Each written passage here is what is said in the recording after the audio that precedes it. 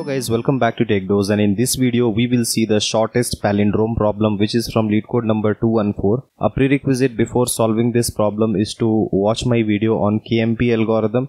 The link will be in the I button and also in the description below. Now let's read the problem statement. In this problem, you are given a string S and you can convert S to a palindrome by adding characters in front of it. So we need to return the shortest palindrome you can find by performing this transformation. So let's look at some examples for better understanding. In this case, you are given an input string, let's say S. In this case, we have taken BCBA. Our goal is to find the shortest palindrome, and the constraint is that we can only append in the beginning of the string S. We cannot do any other operation, just the append operation in the beginning. So if you convert S to a palindrome, then I can just append an A in the beginning, which I have shown with the green color, and you can form ABCBA, which is a palindrome. Now, if you take the second example ABCD, then I can append DCB in the beginning to make the entire string as palindrome, right? So these are the answers. Now, if you consider an input string S, then the input string can already be a palindrome or it may not be a palindrome. So if the input string is already a palindrome, then the answer will be the same as the input string and we do not need to append any character. But if the input string is not a palindrome, then we need to do some append operations, okay? So I hope the problem statement was clear. Now, the next question which comes to mind is it always possible to make any string as a palindrome by appending the characters in the beginning? And the answer to this question is yes. It is always possible to make a given string S into a palindrome by doing some append operations in the beginning. Now let's look at an example. I have taken string S to be ABCD, which is of even length. Now if I have to make it a palindrome, I can always guarantee that if the length here was n, which is equals to 4, then I can append n-1 characters in the beginning and I can greedily input the characters like D, C, B in order to make it a palindrome. Now if you take another example, let's say odd length example S equals ABC, then I can always append n-1 characters, that means 3-1, 2 characters in the beginning greedily in such a way that I will make the entire string as palindrome. Fine. So the maximum number of characters needed to make a string S into a palindrome will be n-1, where n is the original length of the string given. Okay. But then our goal is not to just convert S to palindrome, but then we need to do it in by minimizing the number of characters to append. Okay, so this is a little bit challenging. Now let's look at some intuitions which will help us build the solution. So initially, let's say our given string S is BABBCB. Now if you want to convert this into a palindrome, then what may happen is some characters needs to be appended in the beginning to make it a palindrome if it is not already a palindrome, right? Some character needs to be appended in the beginning. If you append some characters in the beginning, then don't you think that the original string S, the prefix of it will come somewhere in the middle, right? It will come somewhere in between. It will not be a prefix anymore, okay? If you think about it carefully, if I want to append minimum number of characters in the beginning to make this entire string a palindrome, then the prefix, I will want the prefix to be a palindrome, and that prefix length I will try to maximize it. So I will want the longest length of the prefix to be the palindrome. In the best case scenario, my entire string as a prefix will be a palindrome so that I don't have to append anything in the beginning. But if it is not possible, then I will want to maximize the prefix length, which is a palindrome, right? So what I want to do is, in this case, I want to find out the longest palindromic prefix. So let's understand this visually first. I know that BAB is the longest prefix, which is a palindrome. Okay. So I will not be appending this in the beginning. However, I will be appending the reverse of whatever was not included in the longest palindromic prefix. So the reverse of this BCB will be BCB. Okay. If it was BCD, then it would have been DCB. Fine. So this is my goal. So if you look at how I have converted this S to S palindrome, then my first goal is to find out the longest palindromic prefix, and that is equals to BAB. Now if this is already a palindrome, don't touch it. Don't do anything about it. And the leftover part of the string which is not in the longest palindromic prefix, you reverse that and append it in the beginning. Okay, so if it was BCD, then I would have appended DCB simply, right? So this is the entire idea of how you will convert a given string S into its palindromic form by using minimum number of append operations in the beginning. Now, if you have to find the longest palindromic prefix, then what you will do is you will be taking the first prefix and check if it is a palindrome, then the second prefix and check if it is a palindrome, third prefix, fourth prefix, and so on. So how many prefixes can be there? Order of n prefixes, and each of the prefix palindrome check is order of n using the two-pointer approach, and that will make it order of n square. Okay, so the simple solution will take order of n square to find the longest palindromic prefix and solve the problem. Now the constraint section in the problem already mentioned n is less than equals to 5 into 10 to the power of 4. So n square, the maximum value of n. So with the maximum value of n, take n square, and that will be equals to 2.5 times of 10 to the power 9, which is obviously greater than 10 to the power 8. So it will not run in 1 second, it will give you TLE. So this is not the optimal solution, okay?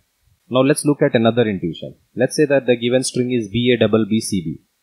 Now if you want to do simple palindrome check, you can use a left and right pointer and then move the left pointer to the right and right pointer to the left as long as they match. And if L is equals to R or greater than R, then that means the given string is palindrome, okay? Or wherever it stops, you will know that it is not a palindrome, okay? Now this is one way to check using two pointer. Another way to check is if you take S and you take the reverse of that given string, S and S reverse, then you don't need to go from both the ends. You can go from the same end and you can keep on checking, and the first point where they do not match, that will be the breaking point. And if it was a palindrome, then the reverse string and the given string will always match. Fine. So this is how we can do palindrome check. Now let's compare the prefix of the given original string S with the suffix of S reverse. Like let's just take these three characters from the beginning. And if I take the suffix, what does this mean? You see that the first three characters of S must be the last three characters of S reverse, but given in the opposite order. Okay. So if this was BAB, this is BAB in the opposite order, right? Fine. So since the first and the third character is same, it is not visible, but it will be visible. If it was D, then you will find a D here, not at the third index, right? So what do I mean by this is the prefix of S is the reverse of suffix of the given reverse string. Okay, if you think about it carefully, I think you will get it. So the prefix of S is equals to the reverse of suffix of the reversed string. Fine. So if I want to find the longest palindromic prefix, what is longest palindromic prefix? What is a palindrome even? If S is a palindrome, then S and S reverse will always be equal, right? That is the definition of a palindrome. So if I am thinking about some prefix which is a palindrome, then don't you think that its reversed form will also be the same? So if I say that the prefix of S is equals to the reverse of suffix of S reverse, then if they are same, then actually they are palindromic. And since I want to maximize the length of this palindromic prefix, so as long as we match going from left to right, the longest prefix in S, which is the suffix in S reverse, then I will be able to find the longest palindromic prefix. Fine. So this is exactly what is done by the KMP algorithm, right? So what we need to do is we need to write S and then S reverse side by side. We need to use a separator. Let's say we have appended it with a star, and this form a complete single string. Now we calculate the LPS array, and the last index of the LPS array will tell us what is the longest prefix which is also a suffix. Okay, so let me show you a dry run of this idea. I would like to announce about our live training programs, data structures and algorithms, which is interview dose, and system design, which is design dose. If you are looking for making a switch from service to product based, or even make a product based to product based top tier switch and aiming for your dream company, this is the best curriculum you can ever join. I'll be your mentor throughout the cohort, and I will help you clear all your doubts in the one-on-one sessions. You can know more about this by querying us on the WhatsApp number, or you can also visit our website techdose.co.in. Our goal here is to find the longest prefix which is also a suffix in the string S star S reverse, because we are appending the two strings and using the separator as star, which is not present in the string. Okay, I have taken the initial original string to be BABBCB and the length n is equals to 6. So if I have to take the LPS array with this, you know that the length of S and S reverse will exactly be the same, and then a star is getting added. So the length of the longest palindromic prefix array will be 2n plus 1, which will range from 0 to 2n index. Okay. So I hope you know the KMP algorithm. So let me just proceed with the dry run. In this case, what I do is the j will be compared with I. If they are not the same and I is already at 0 index, put a 0 and go to the next index. The jth and the ith index are same. So see the value and add 1 to it. So this will be 1 and these two will be updated. Again match B with A. They are not matching. So move back by looking at the previous value of LPS array. So we'll move back at 0. Compare this B with B. They are matching. So 0 plus 1 is 1. Move both the pointers to the right hand side. Now match this C with A. They are not matching. So again move back to this 0. And since B and C are again not matching, this will be 0. Go to this B. B and B are matching. So this will be 1. So your left pointer will be at A, which is basically your I pointer, and your J pointer will be at star. Now this star makes sure that your I will always go to 0 because there will be no match and it will always have 0. Now this part of the LPS is useless. You can just keep filling it up. I mean, it is not required, but I have done this in the code, okay, for simplicity. But our main intention is to start doing it from index number 7, which is index number n plus 1. Now let me clean up this mess so that you will be better able to understand this. So this is my J pointer and this is my I pointer. Now B is matching with B, so put index plus 1, which is 1. Move the I pointer and the J pointer. A is not matching with C, so move back to the previous index of the LPS, so we will move back to 0. Now match this 0th index with C, not matching, so we cannot go further left, so put a 0 and go to the right hand side. Again this B is matching with B, so put the index plus 1, which is 1, and move to the right hand side. This will also move to the right hand side. A is not matching with this B, so look at the previous index of the LPS array and move to that. So we will move to 0. Now B is matching with B, so put 0 plus 1 and move this to the right hand side and move this to the right hand side as well. Match A with A, it is matching, so 1 plus 1 is 2, move it to the right hand side, move it to the right hand side. B and B are matching, so put 2 plus 1, 3, move it to the right hand side, move it to the right hand side. You see that we are done with the entire string because J has gone out of bounds. Okay. Now this last index here will give me the longest palindromic prefix. Okay. Longest palindromic prefix. So we know that the longest palindromic prefix is of length 3. What was my original string? It was BABBCB. So if the longest palindromic prefix is of length 3, that means BABB need not be changed and that has to be just appended as it is, right? Now for the rest part, the leftover, we have to take the reverse of it and append it in the beginning. So we will be appending BCB. So how we can do it is we take the substring from the S reverse string starting at index number 0, because if you reverse it, this will be index 0, this will be index 1, 2, 3, 4 and 5, okay, in the S reverse string.